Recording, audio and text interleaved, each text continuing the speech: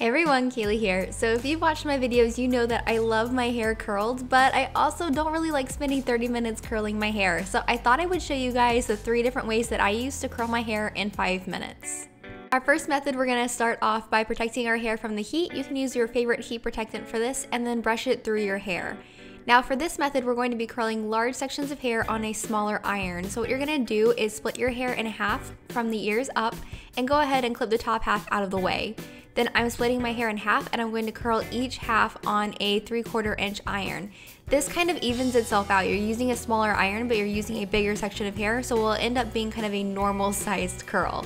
So the most effective way to do this is to wrap the hair around and wait until you feel that all the hair has warmed up, then release it into your hand and hold it in your hand for about 10 seconds and then let it down.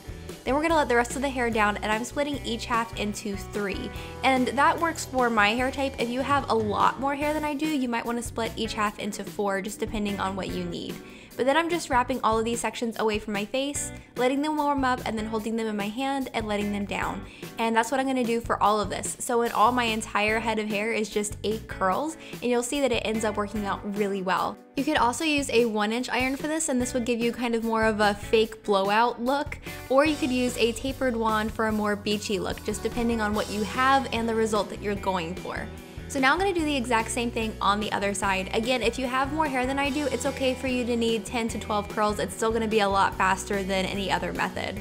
So then I'm going to run my fingers through this to break up the ringlets just a little bit. And I'm going to hit my hair with a little bit of smoothing spray. This is just an anti-frizz spray, and it really helps to cut down any frizziness that you might get from combing through your curls. So that's it for the ringlet version of this hairstyle, which is super pretty and I love. But if you like a messier look, you can always throw your hair over your head and use a little bit of a scrunch spray or a texturizing spray and scrunch your hair with it and then flip it back over, and you're going to have a little bit more of kind of a tousled, loose, lived-in look. Depending on what you like, you can do whichever way you want, but it's still super quick and super easy. And now on to the next curling method. This one actually starts the night before. You're going to spritz your hair with a little bit of water or allow it to air dry until it's just a little bit damp, and then you're going to French braid your hair, starting up at the top of your head and then going down until you get all the hair into it, and then just do a normal braid. Now, this is technically cheating because it is overnight, but I braid my hair every night when I sleep anyway, so I don't feel like this is too much extra work. It will still only take you about 5 minutes in the morning anyway. So after you've slept on this, you can go ahead and take it out, and you'll see that some nice waves have formed overnight. Then you're just gonna go ahead and part your hair where you normally would, and then we're gonna add in just a couple of curls because these waves look really nice, but I think if you touch them up with a couple curls, it can look even nicer. To touch up the curls, I'm going to use the pearl attachment from my NuMe Lustrum iron because it gives a nice natural curl. And I'm just curling basically along the top of my hair. I'm doing about 4 or 5 curls just on the hair that's next to my part line. And you'll see once we get all this done that it actually ends up blending really nicely. And that's all you need to do, just those 3 or 4 curls on either side of the part, and this hairstyle will be complete. Now if you prefer a little bit of a softer look, this technique will also work with a 1-inch or tapered iron to make kind of softer, looser waves. Now I also curled the ends of my hair. I just did 2 little curls on the ends to cut down some of the frizz that happened from the braid. Then that's basically it for the curls. To make them really look nice, I went ahead and ran my fingers through it and added in some more of that shine spray just to make sure that we cut down that frizz. And then I added in a scrunch spray because I really wanted to emphasize the texture of these curls. It looks great, almost like natural curls, which I love, and I think the scrunch spray really enhances that.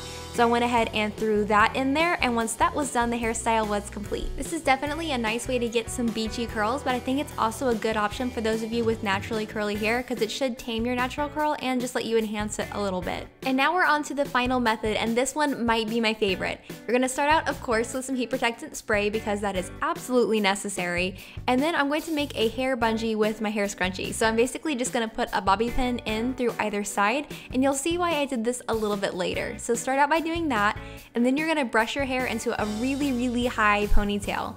Then you're gonna stick one of the bobby pins in and wrap the elastic around until your ponytail is held in place, and then stick in the other bobby pin.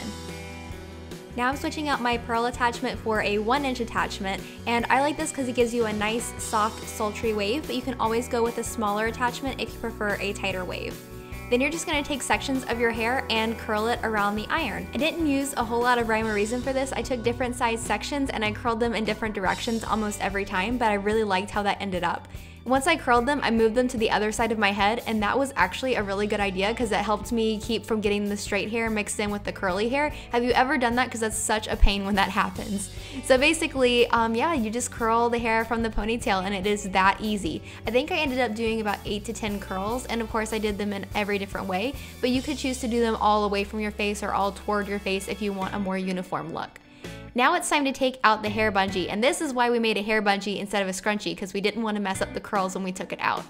Then you're gonna part your hair again, and your curls look amazing already, but I decided to go ahead and just touch up the curls around my face because I really like those curls next to my face. So I did those 2 curls, then I ran my fingers through everything and ran a little bit of shine spray on my hands and then through my ends, which is a good way to do it if you have fine hair. And after that, my hairstyle was complete. Again, love this one. I think it's so pretty. So that's it, guys. I hope you've enjoyed this video, and I really hope you try out one of these 3 curling methods. If you do, send a picture to me on social media using the hashtag KayleeMelissa, and maybe you'll be my subscriber spotlight in my next video. I will see you guys then. I love you very much. Mwah. Bye.